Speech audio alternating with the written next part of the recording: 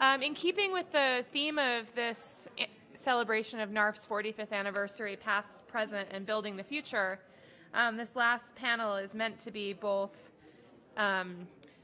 backward and forward-looking in thinking about this new frontier of Native American and Indigenous peoples' rights. The panel is entitled Human and Political Rights of Indigenous Peoples, and I'm going to turn it over to our moderator, Staff Attorney Heather WhitemanRunsHim from NARF.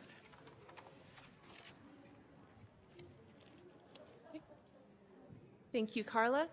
It's my pleasure to be here today. We wanted to thank CU for being so generous to host this wonderful set of presentations today. We're happy to be bringing up the rear, and this panel is focused on the human and political rights of Indigenous peoples.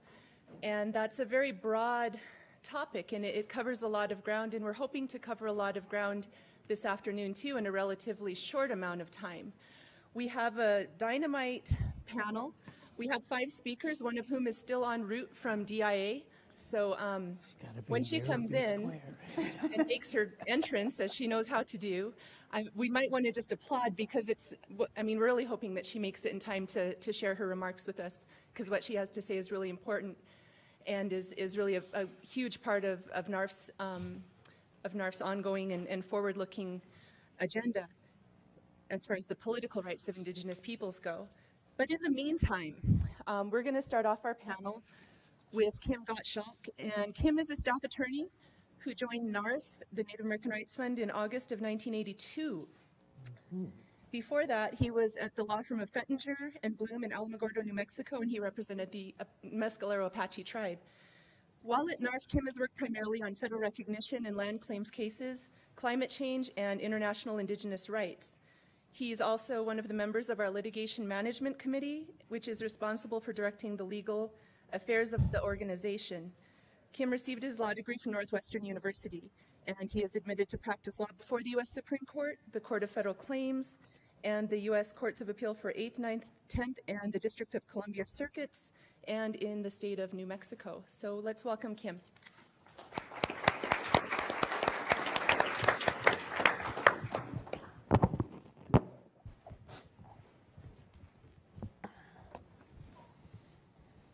Thank you, Heather.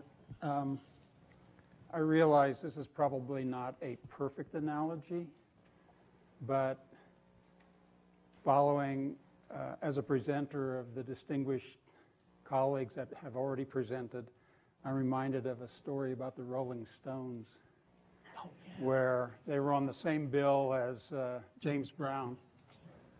And after he performed, they took a vote as to whether they should even go on or not. And one of the differences in this analogy is Heather didn't give me a vote, so I guess I will proceed. Just as a side note, I should point out that when I came to NARF in 1982, I was hired specifically as a senior attorney, an attorney with a lot of experience, 8 years at that point. So times have changed. NARF has always been involved in the domestic scene, and we've always had plenty to do. But for a variety of reasons, it was felt that we needed to become involved in the international scene. And I'd just like to give a little bit of background on that. The board in 1999 approved NARF to get involved in the Declaration on the Rights of Indigenous Peoples and the Organization of American States declaration. And once we got in, I just have to acknowledge, John, that once we get into something, we're in all the way. And I remember in the early days saying things like, well, John, they just set a preparatory meeting in Copenhagen. And he said, well, you're gone. And so there's never been any restraint on that, and I really appreciate that. Doing the international work has been a real privilege and really mind-expanding experience. There's strength in numbers, and there are, by the most common estimate, 370 or 380 million indigenous peoples in the world. And I've had the good fortune of meeting Indigenous peoples from all different parts of the world, from Asia, Africa, Latin America. And it's been truly remarkable and a real privilege to meet these people and to be inspired by them and realize that there are such common interests among Indigenous peoples around the world. As I sit and listen to them talk, it really truly is amazing. The work on the Declaration began, it can be argued exactly when it started, but most people say 1977, and it was agreed upon by most of the nations in the world by the year 2007. That's when it was passed by the General Assembly. And it's interesting to note that from the stories I hear from people who were there at the creation, they were laughed at and thrown out of the United Nations in 1977, and within 30 years had a virtually consensus document on the rights of Indigenous peoples. And as you've heard from some of the attorneys speaking here today, NARF has cases that are older than that in domestic litigation. So it's truly a remarkable achievement. So I got involved in the UN Declaration, the OAS Declaration, but I just want to give some background on the international arena is so large that no organization can adequately staff everything that goes on. For example, we are not involved in WIPO, the World Intellectual Property Organization. Fortunately, there is one U.S. tribe that is involved, but just to give you an example of how important this organization is, 1 week while I was at the UN, on the UN Declaration, there was a WIPO meeting going on, and in the room for the UN Declaration, there were maybe 30, 35 nations. And I just thought I'd take a walk over to WIPO. And the subject was traditional knowledge. And I walked in, and I would estimate about 175 to 180 nation states were there, because Indigenous peoples have very, very valuable traditional knowledge and really need to be involved in these international arena. We also were not involved in the Convention on Biological Diversity, although I think there is more of an Indigenous involvement there. There's something going on all the time. And the one common factor is if Indigenous peoples are not there, their rights will at best be forgotten and at worst be affirmatively undercut. So there's just no end to the work that could be done in the international arena, but there's just not the resources to do everything that needs to be done. That said, one more thing by way of background. The other interesting thing about the other Indigenous peoples of the world is they can actually be implicated by what goes on here in the United States. And a perfect example of that was a few years ago. Some of you may remember that there was an omnibus climate change bill passed in the House of Representatives. And there's a concept that some of you may have heard of called RED, reduction of emissions due to deforestation and forest degradation. And the idea is you have to reduce deforestation, or you can't stay within even the 2 degrees that Don Wharton was talking about earlier, much less 1.5 degrees. And so the idea of RED is to pay people not to cut down timber. And that's mostly in the southern hemisphere.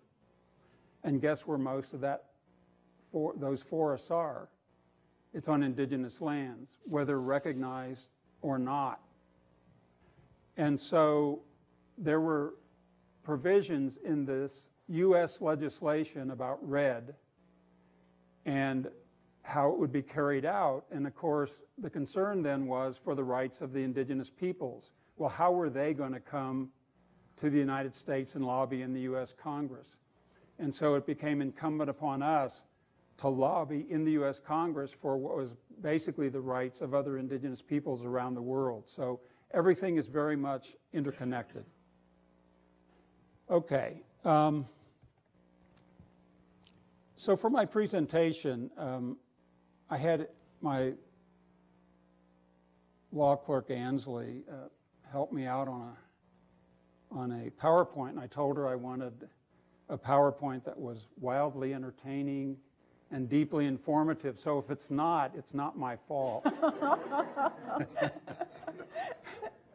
But anyway, my presentation is pretty simple and straightforward, and it's not at all original, I don't think. These ideas are out there, but I think they're important enough that they bear repeating and maybe thinking about. The issue with the Declaration now is how does it get implemented, and there's all kinds of useful things like, getting the U.S. to have their agencies review policies to see if they're consistent with the Declaration and so on and so forth, and that's all very valuable. But another way of doing it is organically through the development of case law.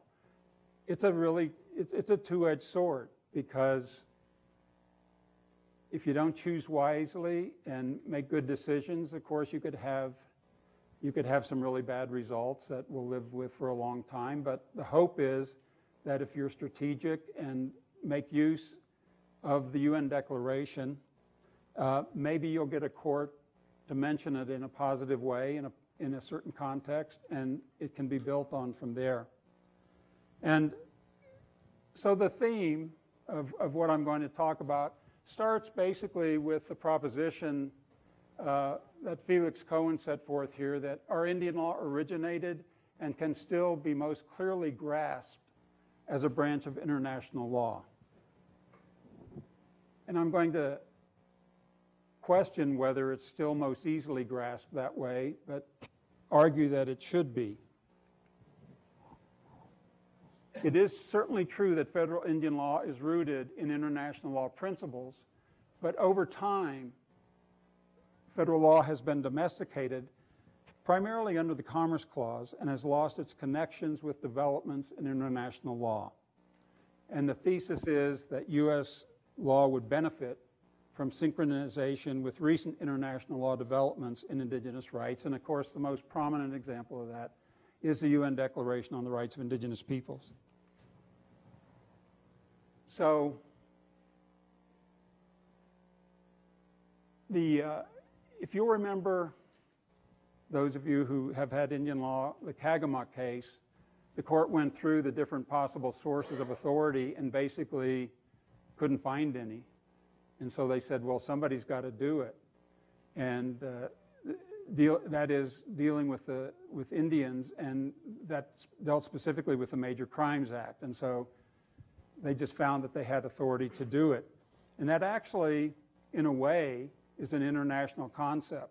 We talk about the federal government being a government of limited powers and enumerated powers, but there's Supreme Court case law which says that only applies in the domestic arena. And in the international arena, if something comes up that you need to do internationally, well, you can do it because you're an international sovereign. But someone mentioned earlier the Cotton Petroleum case, and there they say very clearly that the central function of the Indian Commerce Clause is to provide Congress with plenary power to legislate in the field of Indian affairs. Now, plenary power, I think, probably has at least two aspects. One is it's broad enough so that the federal government can deal with everything they need to deal with. But in its more insidious aspect, it means basically Congress can do whatever it wants. And that, to me, is where international law could really play a beneficial role. So I've kind of gone through and just picked a few issues. You could go through the Declaration and find many, many issues where U.S. law falls short. I've picked three that I'm going to discuss. And mostly I'm just going to show you the juxtaposition of what we say in U.S. law and what the Declaration says. And you can kind of get the gist of how our thinking needs to change about these matters. And I want to quote from the case of Roper versus Simmons, which dealt with the question of whether you could have a death penalty for people under 18 years of age. And the court struck that down. And the U.S. shares the distinction, if that's what you call it, of being the only country in the world other than Somalia, which is not a party to the Convention on the Rights of the Child. But the case was struck down, and the court said an interesting thing, that it referred to the necessity of referring to the, quote, evolving standards of decency that mark the progress of a maturing society. So I would submit that in large respect, at a minimum, the UN Declaration is a sign of those evolving standards of decency to which we should turn.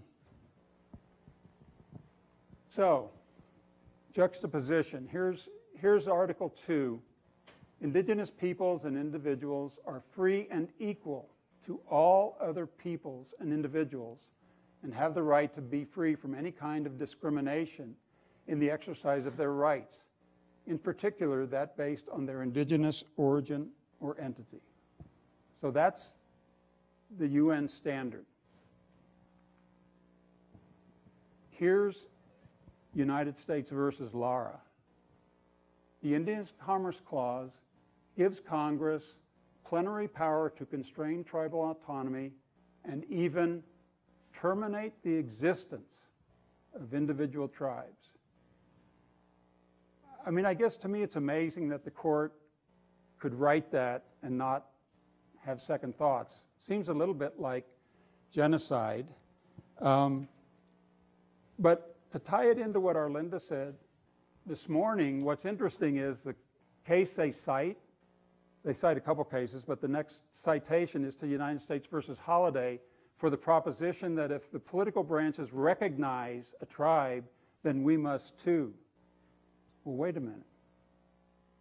As Arlinda very clearly said, and she's totally right, whether a tribe exists or not does not depend upon federal recognition. And so the Supreme Court, in citing Holiday, is not even correctly reading the law. It's mistakenly thinking that tribal existence depends on recognition from the federal government, which is totally false. Article 3. This was an article that was a red line for indigenous peoples. The document was not going to be bought into by indigenous peoples without this provision. Indigenous peoples have the right to self-determination. By virtue of that right, they freely determine their political status and freely pursue their economic, social, and cultural development. Now, there's a lot of debate about among the countries what that means. The United States, when they endorsed the Declaration, albeit, somewhat after the fact, issued a 15-page single-spaced explanation of what they thought they were doing. And one of the things they said they're doing is that this is not the same right of self-determination as is contained in Article 1 of the International Civil and Political Covenant that says all peoples have the right of self-determination. But the language is the same, and of course our position is that the rights are the same. But be that as it may, in the case of Washington versus Confederated Band and Tribes of the Yakima Indian Reservation, the state of Washington, acting pursuant to Public Law 280, assumed jurisdiction over the tribe. But it didn't assume jurisdiction fully. It picked some areas and left out other areas. And the tribe said, you can't do that. And not only that, since you're touching on a fundamental right of ours to self-government, the law is subject to strict scrutiny under the equal protection component of the Due Process Clause of the Fifth Amendment. The reason they're looking to that is because the law was authorized by the federal government. What is the response to that? The contention that a law that diminishes tribal sovereignty abridges a fundamental right is untenable. Well, that's interesting, since now 150 nations at least agree that Indigenous peoples have the right of self-determination. I would argue that if anybody inherits a case where this might be an issue, it's time to revisit the question of whether the tribal right to self-determination is a fundamental right subject to strict scrutiny. Okay, 46.2 of the Declaration. The exercise of the rights set forth in this declaration shall be subject only to such limitations as are determined by law and in accordance with international human rights obligations. Any such limitations shall be non-discriminatory and strictly necessary solely for the purpose of securing due recognition and respect for the rights and freedoms of others and for meeting the just and most compelling requirements of a democratic society. Juxtaposition, the Indian Commerce Clause grants Congress authority to limit Indian tribes' sovereign powers. It is well established that Congress, in the exercise of its plenary power over Indian affairs, may restrict the retained sovereign powers of an Indian tribe. Imagine if Congress had to live with that. It's quite a difference. And like I say, this was a fairly idiosyncratic choice of provisions that just, to me, are really out of sync with the way things should be. And what I urge people is attorneys, when you're thinking about making your arguments, to think about how you might use the Declaration in strategic ways. And personally, I try to never use plenary power in a brief that I write.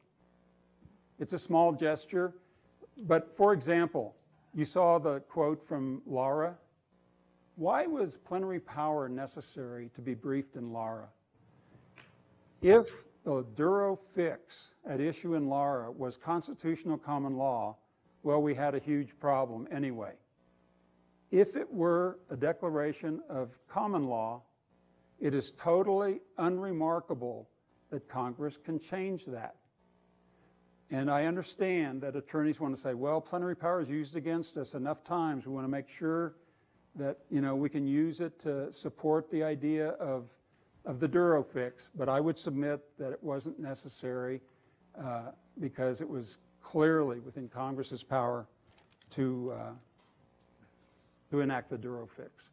So I just hope people will give some thought to how the Declaration might be used. There are many more ways than what I've covered here today, but that's all I have to say.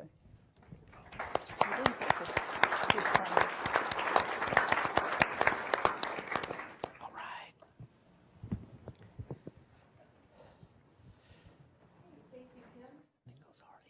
Panelist will be Walter Echohawk. Walter Echohawk is the inaugural Walter R. Echohawk Distinguished Visiting Scholar.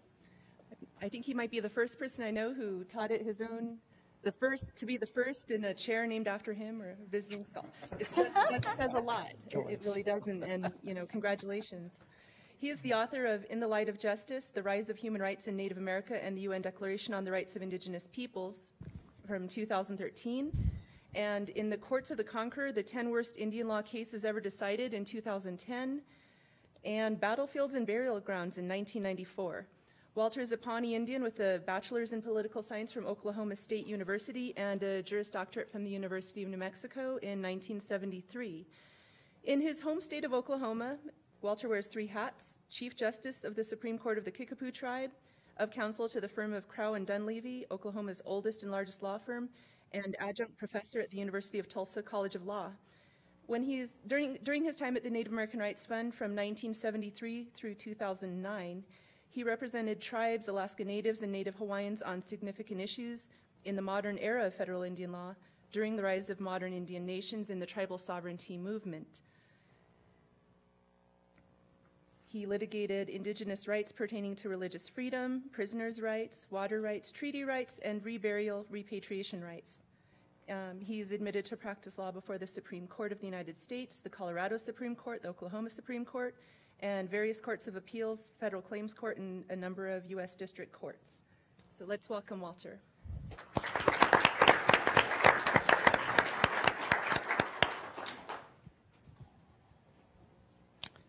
Thank you, Heather. And good afternoon, Noah, and good afternoon to everyone. I'm really glad to be here. I think that all paths do lead to Boulder if you're concerned with federal Indian law, and I'm very glad to be back. And I want to commend and congratulate NARF on their 45th anniversary, and John and all of the staff attorneys and the staff, you know, and wish many, many more happy years in the decades ahead. My topic this afternoon is the human rights era of federal Indian law, the next 45 years. And in your materials, I have included a paper on this topic that I wrote that was published last spring in the FBA's Federal Lawyer magazine. And so I just want to try to hit the highlights of that up here and invite you to read it at your leisure. And I have to begin by acknowledging two great ladies up here against the wall, Ada Deer and Suzanne Harjo. It's very good to see you, and these ladies have been very, very important to our people during our tribal sovereignty movement, and I'm very, very honored and glad to see you here. And I want to devote my remarks, if I may, this afternoon to the late Bob Paraguay, who passed away just about a month or two ago. He was one of the toughest, hardest fighting NARF staff attorneys of all time. And, you know, I was very pleased to work at his side. I think, some of my finest work with Robert Paraguay. And so I wanted to acknowledge him and for my remarks today. But here on the 45th anniversary of NARF, it is good to reflect on our past work, but I want to focus my remarks on the future of NARF's work in the next 45 years. And I will pose the question to you, what is the future of federal Indian law? And where do we go from here? And I know that most attorneys do their work on word processors, but me, for myself, I use a crystal ball in my work. And I also consult my oracle. And so before I came up here, I looked into my crystal ball and saw at least the next 40 years. It got kind of cloudy after that. But I want to tell you what I saw. My crystal ball sees that in the next 40 years, in the 21st century Indian law practitioner will work in three big areas. The first area is to consolidate the gains made by Indian nations over the past 45 years. The second is to help those Indian nations that have now find themselves in new territory to navigate those uncharted waters. And then the third big area is to reform and strengthen federal Indian law to make it a more just body of law. And I think these first two tasks are the grist of tribal attorneys that have a very firm grip on our existing legal framework of federal Indian law. But this third area, reforming and strengthening federal Indian law, it seems to me is the role of our public interest attorneys, such as the Native American Rights Fund, our legal theorists that inhabit the law schools, along with scholars in Indian country, Native American study programs, and above all, I think, tribal leaders in the next 45 years, leaders with a big vision. And the thrust of my presentation this afternoon is to address this law reform task that I think sits before us. And so I want to cover, in the time that I have, 3 areas with you. First of all, and this is by way of recapping my article that's in your material, but firstly, I want to look at how we got here after the formative years in the modern and postmodern eras of federal Indian law. Secondly, I want to identify, at least for me, some deeply ingrained problems in the current legal framework that I think need fixing in the 21st century to advance self-determination and indigenous rights. And then thirdly, I'd like to talk about the advent of this human rights era in federal Indian law and policy that was ushered in by President Obama in the year 2010 with the President's endorsement of the UN Declaration on the Rights of Indigenous Peoples. And in my talk about what I saw in my crystal ball with regard to these 3 areas, I want to lay out at the beginning 4 premises that I have that I'm going to advance for you. And my first premise is that the Indian self-determination era has advanced almost as far as it can go under our existing legal framework that's provided by the extant body of federal Indian law and policy. We've ridden this pony as far as it can take us. And so today, after 45 years, we look around Indian country, and what you see is basically what we're going to get. The second premise that I have is that any future significant advances of our people depends on proactively changing this domestic legal framework by reforming federal Indian law, strengthening it, and making it a more just and dependable body of law. And that task is what lawyers know is as large-scale strategic law development. And I think that's the challenge of our public interest legal sector in Indian country. Strategic law development to reform our existing legal framework and make it more just and dependable. My third premise is that I predict that having come as far as it can go, this Indian self-determination era will draw to a close very shortly in favor of a brand new paradigm for protecting indigenous rights in the United States. And here I refer to the rise of a human rights era. And I contend that today is a historic moment. Our scholars say it's a jurisgenerative moment, a law-making moment, because we stand at the crossroads now between 2 legal frameworks for defining Native American rights. Federal Indian law, which is our existing legal framework, and now we can see on the horizon a brand new human rights framework. This human rights framework comes to us from modern international human rights law.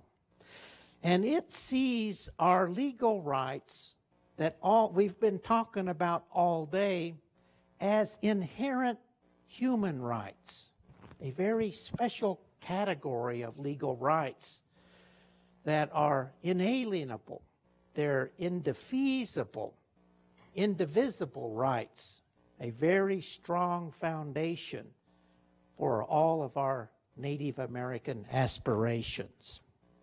And I think that the challenge of our litigators, of our law professors, of our legal theorists, and our tribal leaders in this new era is to merge the very best protective features from our existing legal framework with this new human rights framework to create a new and seamless framework for Native American rights, using this framework that's provided by the UN Declaration that Kim talked about. And I think that the goal of this new human rights era is to embed Native American rights into our legal culture as inherent human rights. For only inviolate, indefeasible, and inalienable rights can safely secure the situation of Native Americans as a vulnerable minority in our body politic in our nation with the full measure of our indigenous rights intact. So with these premises, let me move to my first task. How did we get here insofar as our legal activism since 1970? If we look back to that historic year when NARF was founded in Boulder here, President Nixon in that summer articulated the Indian self-determination policy. That was a brand new policy of that day. It was the crowning victory of our Native American advocates, the late Vine Deloria, Clyde Warrior, and others who were trying to coax the government away from its policies of termination, enforced assimilation, towards a more enlightened Indian policy of self-determination. And the task at that time was to implement that policy. And that was the work of the Native American Rights Fund as the legal prong of the tribal sovereignty movement. Today, 45 years later, we can see the fruits of that labor all around us in Indian country. It was an implementation task because that policy was not enforceable by any courts. It remained to be implemented. And it became the work of 2 generations through litigation, through agency change, through legislation. And that resulted in basically taking the existing legal framework that we had at that time. We didn't create it. It was handed down to us back in 1970, the early years. Our strategy there was simply to try to make the best of the existing framework, to coax the courts to enforce the most protective features that could be found within that legal framework and live with the dark side of that framework. And that was our strategy. It seemed to work well until the Rehnquist court kind of undercut that strategy. But that was basically the legal strategy. We took the framework as we found it. We tried to coax the courts into enforcing the most protective features, the inherent tribal sovereignty doctrine, the protectorate relationship discussed in the Worcester case, our treaties, and then just simply lived with the dark side of federal Indian law as we found it in 1970. And I think we've come a long ways using that strategy. I think it's dangerous these days to litigate before the Supreme Court. But we have witnessed, on the one hand, I think the rise of our modern Indian nations, as Professor Wilkinson has so beautifully described it. But I would submit that I think we've stalled out in our progress at the very doorsteps of self-determination, as that human rights principle is now defined by federal Indian law. And we've got some problems in our existing legal framework that bar the door to entering the realm of of this human rights realm that is currently taking place in modern international human rights law. There are some anti-indigenous features that Kim alluded to up here on the screen that we can see in our existing legal framework. We have the Supreme Court now since the mid-'80s in the postmodern era on a judicial trend towards trimming back on our hard-won rights. We have an 80% loss rate before the U.S. Supreme Court, our Indian nations. And our scholars have identified some anti-indigenous features and functions in the dark side of federal Indian law, i.e. the law of colonialism that was embedded into our legal framework, the 1800s, this doctrine of discovery, judicial myths of conquest, notions of race and racism, of cultural superiority, unfettered guardianship, plenary power. This dark side of the law has created some inherent tensions in our existing legal framework that have to be resolved. We can't, on the one hand, be a self-determining people, a self-determining people with self-government, while being hostage, on the other hand, to plenary power, as Kim pointed out.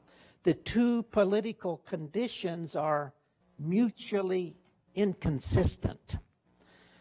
And we have a war that's going on within our existing legal framework between the protective features, which are very vibrant, and this dark side, which strives to undermine that regime.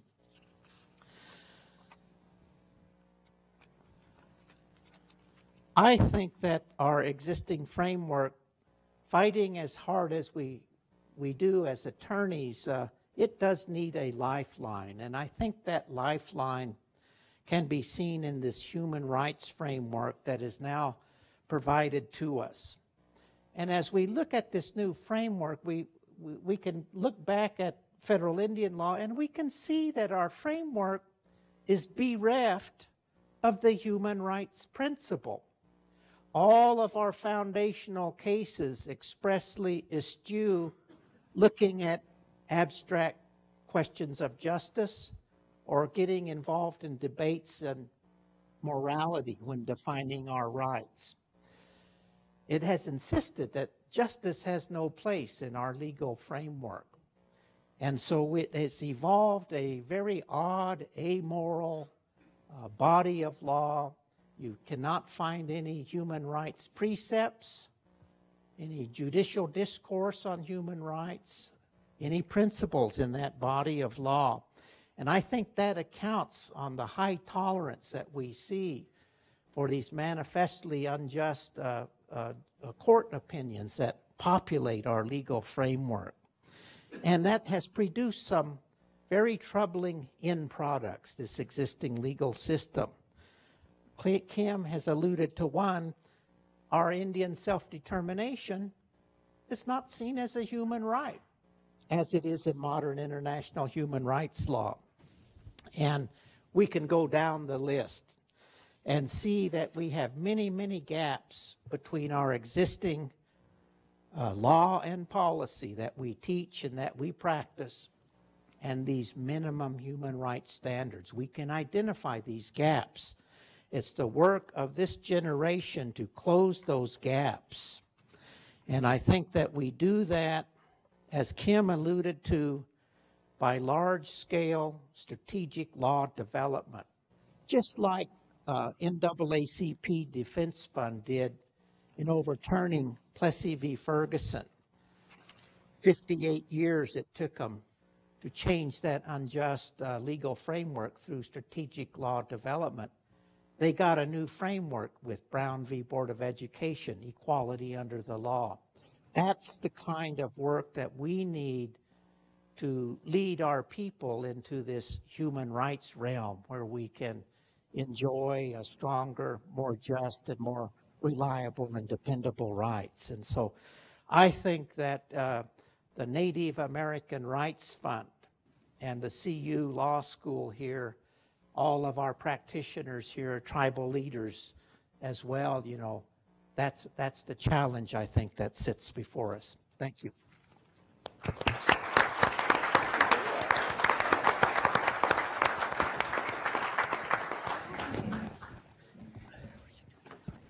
And everybody applauded just in time for Natalie's grand entrance. We're really happy that you made it. You're welcome. Okay. Listening to Kim and Walter's discussions, I was reminded of a Vine Deloria quote. Western civilization, unfortunately, does not link knowledge and morality. Rather, it connects knowledge and power and makes them equivalent. And what we're really talking about today is how we change that equivocation of power and morality to one of knowledge and morality. So we've had two discussions so far that talk broadly about where we'd like to see federal Indian law, Indigenous law, and our ability to assert and protect our rights as Indigenous peoples, where we see that going in a forward-looking fashion. So our next three presentations are going to talk more specifically about work that's being done on the ground, sort of case studies of ways that this can happen. And our first presenter in this portion of the panel will be Brett Shelton. Brett is a member of the Oglala Sioux tribe and also has Itazipko, Lakota, and Cheyenne ancestors. I'm sorry if I said that with a Crow accent, Brett. His work at NARF focuses on Indigenous peacemaking initiatives, boarding schools, and sacred places. Brett has experience representing and advising tribal governments, agencies, and enterprises in general governmental, health, and human services, employment, natural resources, construction, economic and business development matters, as well as contributing legal advice and litigation support for a number of private individuals, businesses, and development initiatives. Interestingly, this is Brett's third round at NARF as a NARF staffer. He has worked before as a research attorney and was also a law clerk during law school. He received his law degree from Stanford University and also has a Master of Arts from the University of Kansas. So let's welcome Brett to the podium.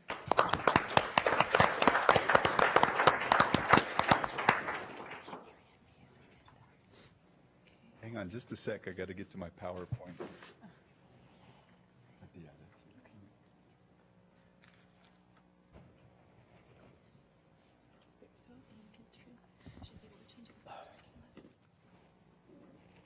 Okay. First time I said it's pretty humbling speaking here today. I mean, as maybe the career path that I've chosen, as described by Heather, indicates, I'm pretty appreciative of NARF, and I always have been since I heard about them.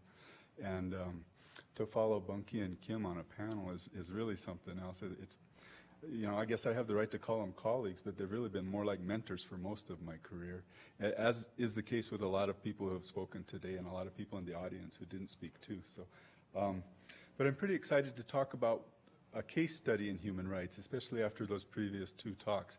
This is something that NARF had the foresight to become involved in at least as early as 2011 when a symposium was held here at CU in conjunction with the law school here and the University of Wyoming and the boarding school healing project of the Seventh Generation Fund.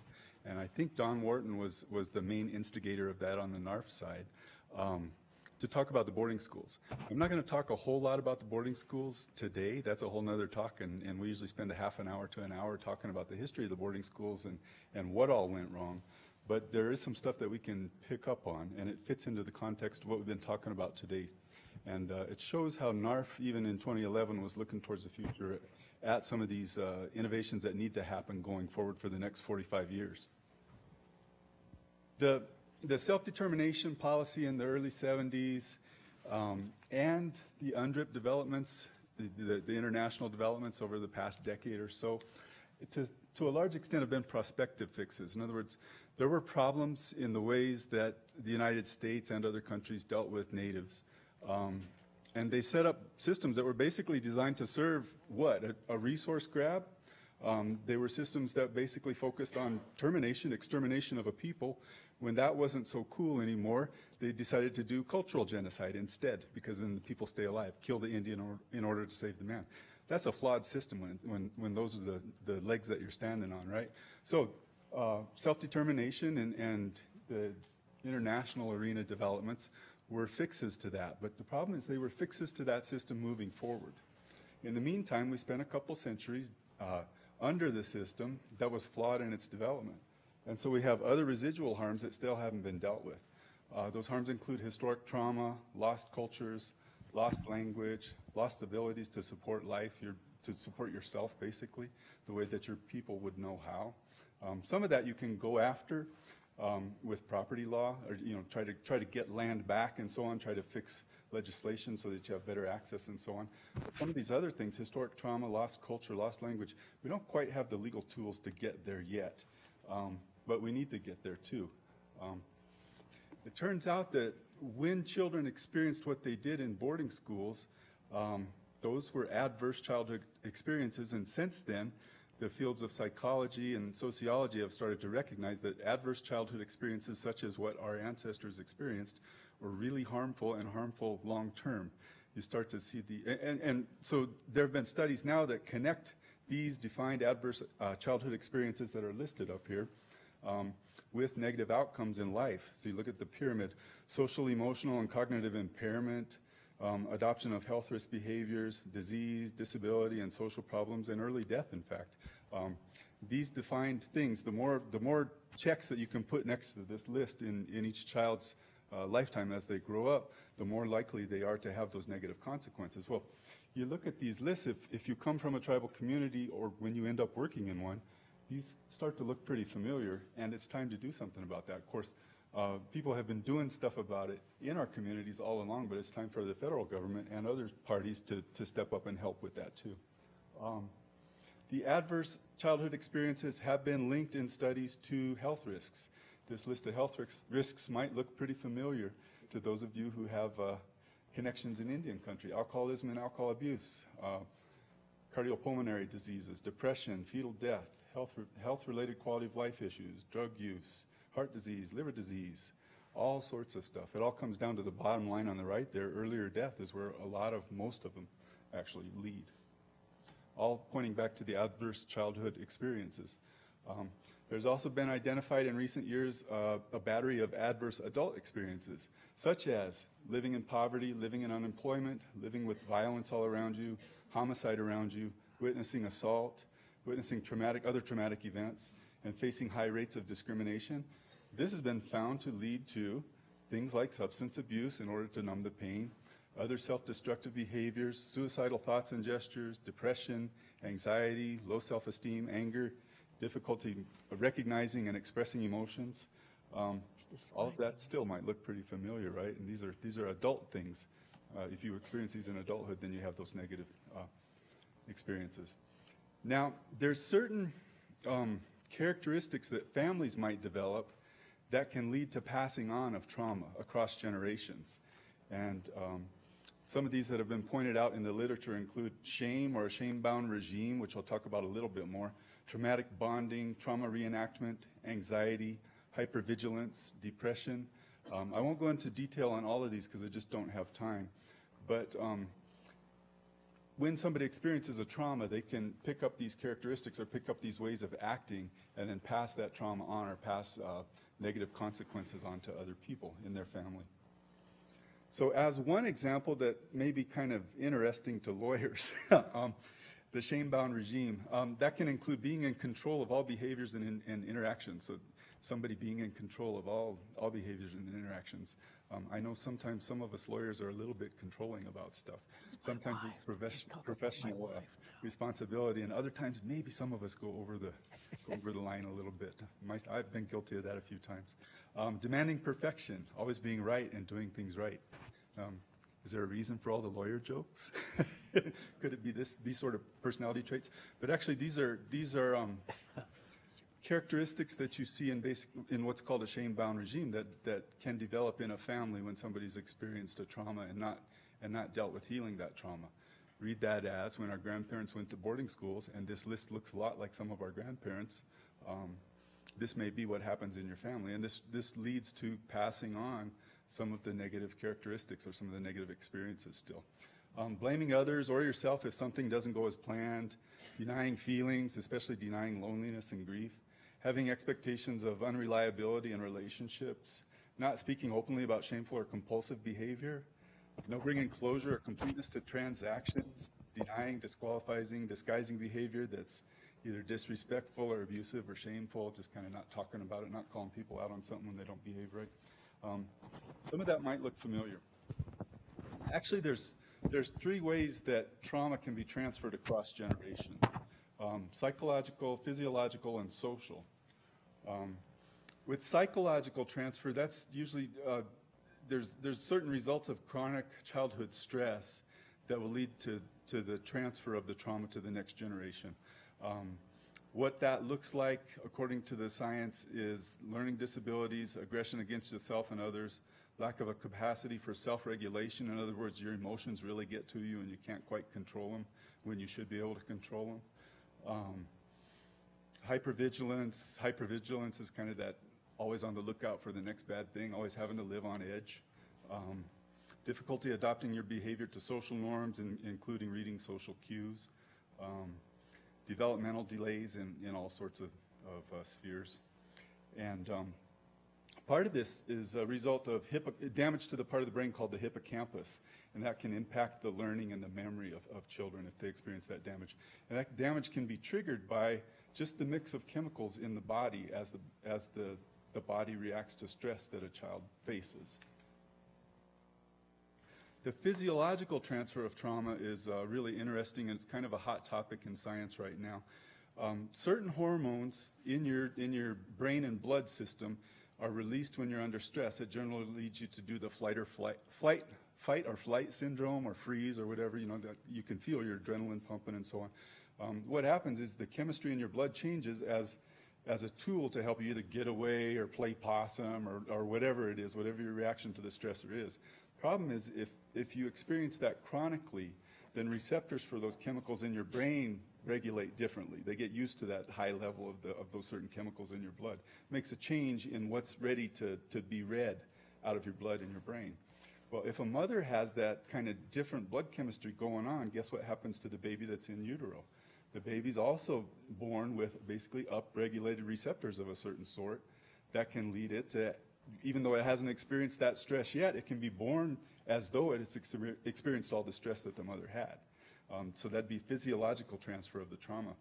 I put in your materials, cortisol is one example. That's a well-known stress blood chemical. It has its uses, but you don't want to go around with too much cortisol in your blood all the time. And in fact, you can pass that on. The case for maternal transmission of trauma via physiological means, like I just described from the mother to the child in utero, is pretty clear. There's other fascinating stuff going on in science. There's one study that's shown paternal transmission in mice, too. So in other words, they took a calm mama mouse and a stressed out dad mouse, and somehow the babies that mom had with dad exhibited that upregulated brain chemistry stuff going on. I have no clue how that happens. We'll see. I suppose they got to do more tests and so on. But just the fact that it can cross generations paternally somehow says there's an awful lot going on that we can't even understand so far. Then finally, the social transfer of trauma. In boarding schools, the goal was cultural eradication, cultural genocide. We call it what it is at NARF, which I'm glad for. The goal was to kill the Indian in order to save the man. That was the stated goal. And my PowerPoint got kind of messed up, but this last point on the left side is, yet the culture for kids that went to the boarding schools could have served as a buffer to the negative experiences that they had when they were taken away from their homes, when they're trying to speak a language that they are forced to speak a language that they didn't necessarily even know, and all of that stress. If they were able to resort to their cultural means, then that would have served as a buffer and helped them be able to better deal with the stressors of going to a school somewhere. So if your goal was really to educate them, then you could have let them have the buffering cultural elements that would have helped them make it through what would have been a naturally stressful process. The post-boarding school model might be best seen as one of social transmittal of historical trauma. You have basically adverse childhood experiences by the children who had to go to boarding school, led to development of poor self-esteem, negative coping mechanisms, negative cognitive styles. That would lead to increased stress. It would lead to poor mental health, increased reactivity to stressors. In other words, it's too easy to get stressed out. That would lead to parenting deficits, which would lead to adverse childhood experiences for the next generation, and so on. I mean, it could even be a snowballing effect, and the seeds could have been planted in the boarding school era, and probably in a lot of our families they were. Socially, other factors can compound what was experienced. You get the adult stressing factors too: discrimination, poverty, inadequate housing, and so on. All of that stuff just kind of adds to the pressure. You get a lot of oppression, and you get lateral acting out of the oppression. With all of that in mind, I mean, the point is there was real harms that were made, and those harms haven't been dealt with yet, and we're still dealing with them in our communities, in our families. Now, there's hindrances to legal remedies within the existing framework. So when we start talking about a new era of human rights law, I start to get a little bit fired up, because that's where we need to go. Because the system that we're dealing with now is largely in the way of the kind of healing that we need. If we're talking about the boarding schools, one of the hindrances is sovereign immunity, right? We'd be having to sue the United States in a lot of cases, because that's who set up the boarding schools.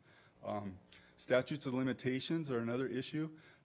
Since the early 1970s, tribes have been running schools more, and so the United States and the churches who were complicit in this have kind of washed their hands for the most part.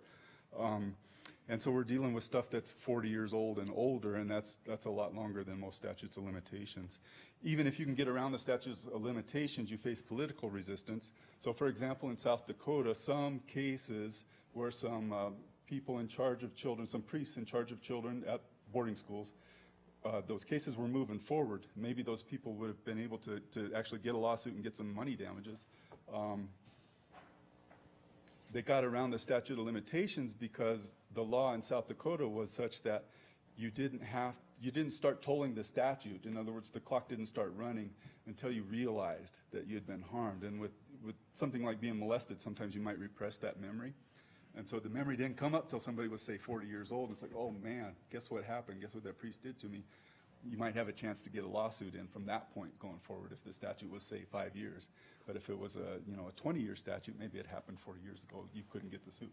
So anyway, some suits were moving forward in South Dakota. The Catholic Church was so powerful in South Dakota, it just pressured the legislature and got the law changed so that the statute of limitations tolling thing didn't apply in these cases. Basically took the cases away, protected the church from having to pay damages. So political resistance is another hindrance within our current system to legal remedies for people. Lost evidence. The churches and the governments were in charge of the schools. Sometimes it's just aged out. Other times they've probably gotten rid of incriminating evidence. And another one would be proximate causation for harms across generations. When I'm talking about historical trauma being passed on in families, you're going to have a tough time proving that somebody today, say a child today, is actually experiencing harm that was proximately caused anyway from a legal standpoint by something that happened to their great-grandparents. Right? That's going to be a tough case to make, probably impossible. So all of these kind of things get in the way of us really getting some sort of resolution for the harms that were done by the boarding schools that we continue to live with. In other words, where is the hope is where we end up, and where the hope lies is really in healing. And so that's what we've been moving for with this project. There's a few levels at which healing can occur. I think we should look at each of them and come up with strategies for each of them. Can heal at an individual level. Families also need to heal because we deal with each other and so on. Probably makes sense to the natives in here. That's part of the native way of seeing things. Also on a community level, a tribal level, a pan-tribal or a Indian country kind of a level. And then the United States needs to heal too, because the perpetrator's harmed when they perpetrate against somebody. When they harm somebody else, they're harmed in a way. So we'll just do a real quick view at some of the healing. On the family level, there's some hopeful developments going on in psychology. Here's a snippet from the CDC, their webpage, where they talk about positive relationship factors can help break the cycle of child maltreatment. There's people doing work in the field that can be helpful. So there's good work going on. At the community and tribal nation levels, there's some healing that can go on, and I think what we really need to do is look at undoing what was harmful in the first place. The boarding schools taught people to be ashamed of being Native, and they tried to break apart our social webs, our network, and so people lost self-esteem. They lost that sense of a place of belonging. And in fact, those are protective factors against negative things. If you talk to psychologists, child psychologists, self-esteem and a feeling of belonging are really important insulating factors against all sorts of stressors. So we try to revive that in children and in people, in adults. You have cases like adopted out Native adults who are coming back to their tribe and being welcomed in warmly, and that feels good to them. All these sorts of things about reunifying. Tribal languages and tribal cultures seem to be really key in healing at the community level. Places where tribes bring their culture back alive, or where they try to re-implement their language or recover their language as much as they can. That's leading to a lot of healing in these kind of these community and tribal nation levels. Looking at the pan-tribal in the United States and churches and ways that healing can happen, we basically come to the point that where significant trauma has taken place from genocide and other atrocities, there's minimal steps that have to be done in order to support the healing and reconciliation that needs to happen. This is a sort of thing where we can look all around the country at movements of reconciliation for guidance and support. We can look to Canada, we can look to Africa. One of the universal steps is acknowledging the wrong. That validates and validates the experience of the victims, and it also starts to show an acceptance of responsibility by the perpetrator. Offering a meaningful acceptance of responsibility could include an apology. It might or might not. Most people will say that the apology actually helps the perpetrator. It's something that helps them to move towards healing, not so much as a victim. Sometimes from the victim standpoint, you can't ever apologize for something. That all you can do is forgive and move on. And then undertake affirmative steps to rectify the wrong through appropriate reconciliation moves.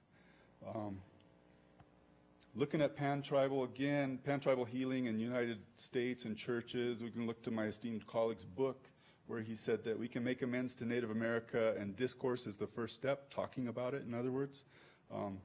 If performed willingly and honestly, atoning acknowledges the harm and grief of the victim that, if not dealt with, often leads to a wider cycle of revenge in communities. Anger and shame are open wounds that can fester for decades, so there's a case for why one ought to pursue this now, moving forward.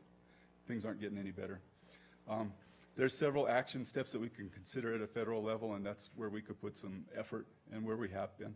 We can recognize that the boarding school policy of cultural genocide was wrong, acknowledge the role of the federal government and the churches in initiating and implementing that policy, just basically a taking of responsibility.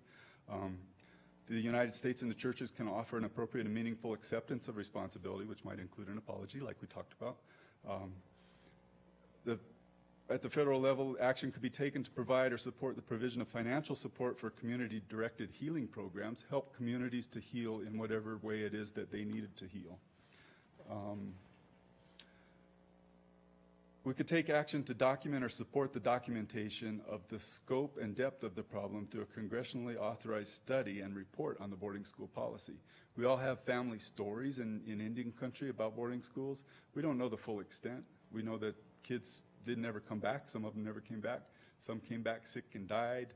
Some came back thriving and happy. Some came back scarred and never the same. So, you know, what all happened? What kids went where? All of that stuff. It should be documented because it's part of the truth, and we can't deal with it until we know what the truth is. On the federal level, they can also support the rescue and restoration of native languages, start to undo what was intentionally done before, and support for education about what happened.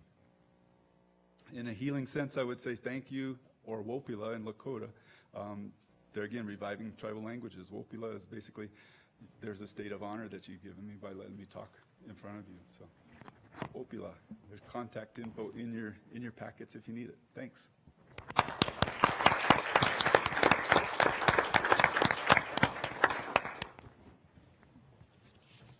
Okay, thank you, Brett.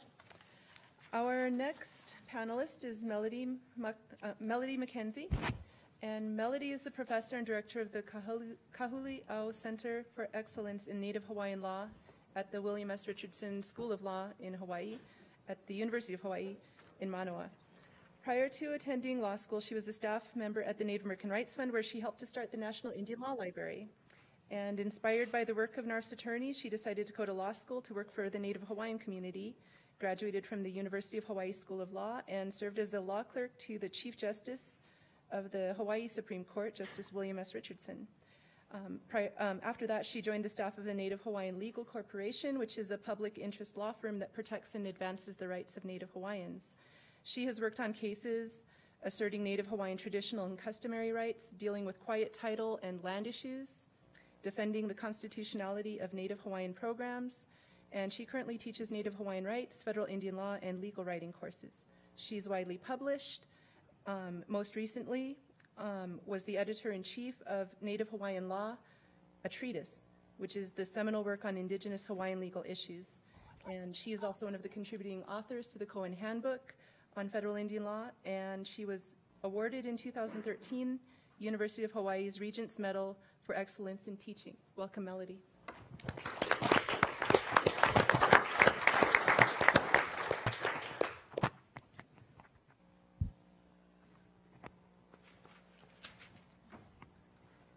Aloha mai. Thank you so much for inviting me. I feel somewhat like coming home. As was mentioned, I did work for NARF before I went to law school, and it was really the work of NARF and its attorneys that inspired me to go to law school and to go back home to Hawaii to work for the Native Hawaiian community.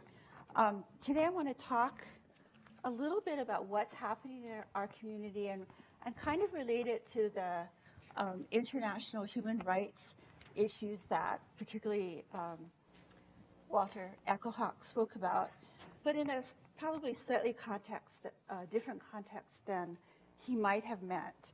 The title of my talk is called Imau Ke'ea, which means sovereignty endures. Ea is the Hawaiian word that indicates sovereignty, and Mau is the Hawaiian word that indicates forever. So I wanted to talk about Native Hawaiians and self-determination and sovereignty today. So a little bit of a roadmap. Really interesting that I came right after a talk that talked about apologies and reconciliation, because I'm going to talk a little bit about that in our history. A primary case in our history, the Rice v. Cayetano case, and then what's happening on the self-determination front for Native Hawaiians today. In 1993, the U.S. Congress adopted and the President signed an apology resolution to the Native Hawaiian people for the U.S.'s participation in the overthrow of the Hawaiian Kingdom and the lawful government of Hawaii. And even before I get to that, I wanted to say that Native Hawaiians, like many Native people, seek greater self-determination and greater control of their lands and natural resources. There have been efforts on both the federal and state level, and there have been some additional resources provided to our community. And currently there is a growing acknowledgement by the United States, consistent with international law norms related to the rights of indigenous peoples, that Native Hawaiians are an indigenous people with the right to self-determination. And then going back or on to the apology resolution, as I said, 100 years after the overthrow of the Hawaiian monarchy, the U.S. apologized. And amongst the findings in that resolution is the recognition that the U.S. received from the puppet government, the Republic of Hawaii, about 1.8 million acres of land, the government and crown lands of the Hawaiian Kingdom, without the consent of or compensation to the Native Hawaiian people or their government. And subsequently, another whereas clause indicates that the indigenous Hawaiian people never directly relinquished their claims to their inherent sovereignty or over their national lands. So this was a 1993 apology resolution, and one might ask, and then what happened? And the truth is that, as I said, there have been efforts on a state level primarily. Our state has been much more receptive to reconciliation efforts than the federal government has. So one of the things our state did in 1978, this was even before the apology resolution, was establish the Office of Hawaiian Affairs within the state constitution. And part of that was the idea of giving Native Hawaiians greater autonomy, and the Native Hawaiians would elect 9 trustees for the State Office of Hawaiian Affairs. They would receive a certain portion of revenue from the Kingdom, national lands of the Hawaiian Kingdom, the government and crown lands that were ceded to the United States and subsequently returned to the state of Hawaii, and use those revenues in order to better the conditions of the Native Hawaiian people. So this was an effort by the state in 1978. It was a constitutional amendment. It was adopted, passed by all the people of Hawaii, a majority of our voters. And this was kind of the status quo until the year 2000, in which Harold Freddie Rice, this person right here, up here, who was a descendant of a missionary family, challenged the Hawaiians' only voting restrictions for voting for OHA trustees. So up until that time, all Native Hawaiians of any percentage of Hawaiian ancestry could vote for trustees of the Office of Hawaiian Affairs. And these were the people involved. Ted Olson, who subsequently became Solicitor General, represented Harold Freddie Rice in the U.S. Supreme Court. John Roberts, who subsequently became, as we all know, the Chief Justice of the Supreme Court, represented the state of Hawaii. And then this was our governor as well as the chair of the Office of Hawaiian Affairs at the time. Justice Kennedy wrote the majority decision. Basically, both the 14th Amendment, equal protection, as well as the 15th Amendment, voting rights, had been raised. And the court did not address the 14th Amendment, but instead looked at the 15th Amendment. And the court basically says, this is a fundamental principle. States may not deny or abridge the right to vote on account of race. The design of the 15th Amendment is to reaffirm the equality of races at the most basic level of the democratic process, the exercise of the voting franchise. The state had argued, and OHA had argued, that this was not a question of race, that Native Hawaiians were an indigenous people, really deserve the kinds of protections that the tribes have with regard to laws that protect them and advance, particularly self-government. The court didn't buy that. And when the state made the analogy to Indians and Alaska Natives, the court basically said, in order to reach that conclusion, we would have to conclude that Congress has determined that Native Hawaiians have a status like that of Indians in organized tribes, and that it may and has delegated to the state of Hawaii a broad authority to preserve that status. These propositions would raise questions of considerable moment and difficulty, but we can stay far off that terrain. The state's argument fails more basically because these elections are elections for OHA trustees. They're elections of the state, not of a semi-sovereign entity, and they are elections to which the 15th Amendment applies. And so the court basically struck down the OHA voting regulation. And now in Hawaii, any resident and citizen can vote for the trustees of the Office of Hawaiian Affairs. Justice Breyer and Souter filed a concurring opinion, and basically they said, we don't see any particular trust relationship here for Native Hawaiians, and we also think that OHA's electorate, which is anyone with Hawaiian ancestry, a descendant of someone in Hawaii prior to 1778, which was first contact with Captain Cook, could vote in the election. And they thought that was just too broad a definition. It doesn't sufficiently resemble an Indian tribe. Two justices dissented. Justice Stevens and Ginsburg basically felt the federal government has been afforded wide latitude in carrying out its obligations arising from the special relationship it has with Aboriginal peoples, and that includes Native Hawaiians whose lands are now part of the territory of the United States. So this was 2000, and as I said, since then, the elections for the trustees of the Office of Hawaiian Affairs now include all citizens of Hawaii. There had been calls prior to 2000 for federal recognition for Native Hawaiians, but really with the advent of the Rice v. Cayetano case, it became urgent, really. The concern being that since the court had indicated that Native Hawaiians were a race, that other programs that Native Hawaiians have, we have a wide array of federal and state programs that recognize Native Hawaiians as Indigenous peoples, that those might be in jeopardy.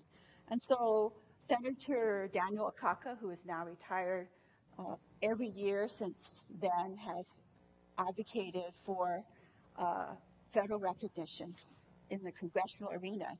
That has not worked, especially in more recent years.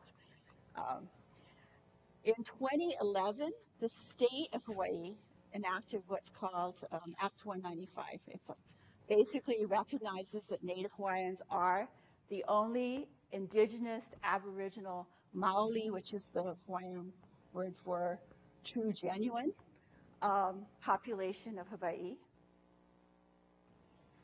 identifies Native Hawaiians as a distinctly Native community, and reaffirms that the state has had a special political and legal relationship with the Native Hawaiian people and has continuously enacted legislation for the betterment of their condition. And it established a 5-member roll commission. And the goal of the roll commission, this is the signing ceremony, the goal of the roll commission was basically an effort to register Native Hawaiians. The definition for a Native Hawaiian here would be any person of Hawaiian ancestry or though it includes those who are Native Hawaiians defined under the 1921 Hawaiian Homes Commission Act, a federal act that established a homesteading program for Native Hawaiians of 50% or more Hawaiian ancestry. So there is a blood quantum in our community, one that was imposed upon us by the federal government.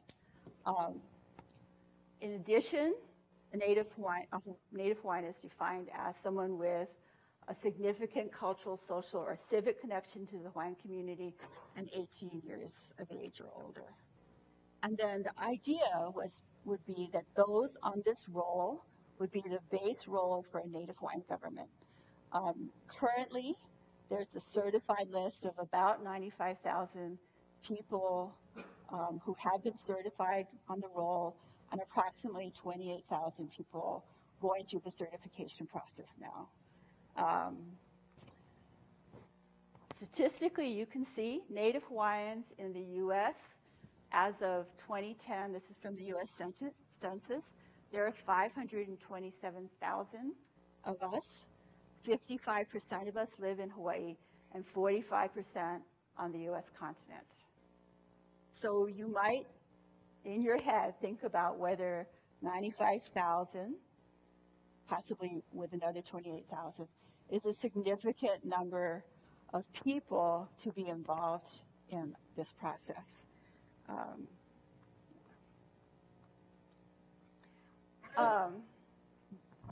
The next action that happened is that the Office of Hawaiian Affairs announced that it would facilitate the nation-building process. OHA itself could not undertake that process because the trustees, OHA, was very concerned about the whole idea of state action, right? How involved could the state be in this process? So OHA said they would facilitate the process and remain neutral in the whole thing. As a result, an organization called Na'iau Puni, which is a private entity with a volunteer board of directors who receives funding. Initially, actually, it's from the Office of Hawaiian Affairs to this foundation. Na'iau Puni is a nonprofit entity would serve as a fiscal sponsor for this whole effort. The sole purpose of Na'Iaupuni is to help establish a path for Hawaiian self-determination. So they're establishing an election process, a convention, and if the convention comes out with a governing document, then that would require a ratification process. So Native Hawaiians, this is currently happening right now. Na'Iaupuni is separate and independent from OHA. Their funding is primarily from the Office of Hawaiian Affairs, but OHA has had no involvement in the election or the convention process. So, as I said, this is happening right now. There was a mid-September deadline to file as a delegate candidate if you wanted to run. The list of qualified delegates candidates was announced at the end of September. Over 200 candidates have filed papers to run as delegates. But the distribution depends on where people live. So for the island of Oahu, which is our most populated island, there will be 20 delegates. There are actually, I think, 6 or 7 from the continental United States, a couple from each of our other islands, but the bulk of the delegates will come from Oahu. The voter registration closed, and then right now, beginning November 1st, we're in the process of voting for these delegates. Votes, it ends at the end of November. The convention will be held, if it goes forward, between February and April of next year. And then 2 months after that, if there is a governing document, there would be a ratification vote. And that's a big if. So you should know that within our community, this is a controversial process. There are many Hawaiians who think that independence is really the appropriate remedy for what happened in 1893 and the U.S. involvement in the overthrow of the Hawaiian Kingdom. And so some independence people are involved in the process. They say we want to be there as a voice for independence at the convention, and others have decided not to participate at all. There has been a lawsuit filed to stop the process, and actually a motion for preliminary injunction was heard last week, and a written order issued denying in the preliminary injunction. So that in and of itself is a big process that's been going on. That lawsuit raises 14th, 15th, and First Amendment claims, Voting Rights Act, etc. Interestingly, the Department of Interior filed an amicus brief at that stage and basically supported the position of the state, the Office of Hawaiian Affairs, and with the AHA moving forward. At the same time, as you all know, there is the process set up for acknowledgement of Native American groups. It's long, complicated. We heard about it this morning. But the rules don't include indigenous groups outside the continental United States. One court characterized this as no Hawaiians need apply. So what's been happening most recently is the U.S. Department of Interior last summer issued a proposed rulemaking process, a separate rule specifically to implement a government-to-government relationship with Native Hawaiians. And that engendered a lot of comments last year. It was an advance notice. But in the ANPRM that DOI issued, they clearly acknowledged a special political and legal relationship between the federal government and the Native Hawaiian community. As I said, it was very contentious, independence versus those who thought maybe federal recognition, some kind of relationship with the federal government might be an interim step to independence. And then more recently, this year, the Department of Interior did propose a rule, recognizes the maintained inherent sovereignty of a reorganized Native Hawaiian government. The organization of that government is largely left to the Native Hawaiian community. The rule allows recognition of only one government. All citizens of the government must be of Hawaiian ancestry.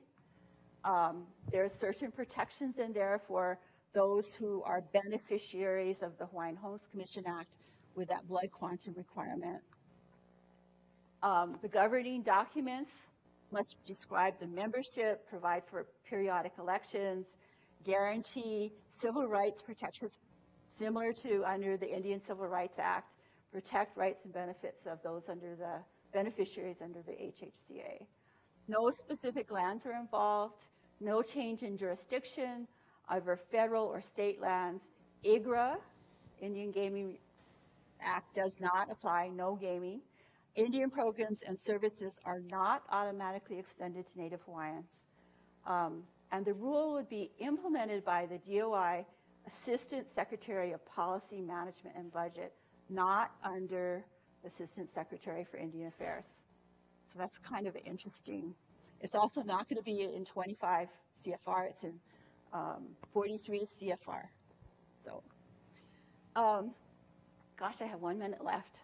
So one of the things, and I think this might be the most controversial part of the proposed rule, is if a majority of voters, and the DOI has estimated at 50,000, with at least 15,000 of those being eligible, 50% or more Native Hawaiian ancestry, ratify the governing documents, then there is a broad, strong presumption of broad-based community support.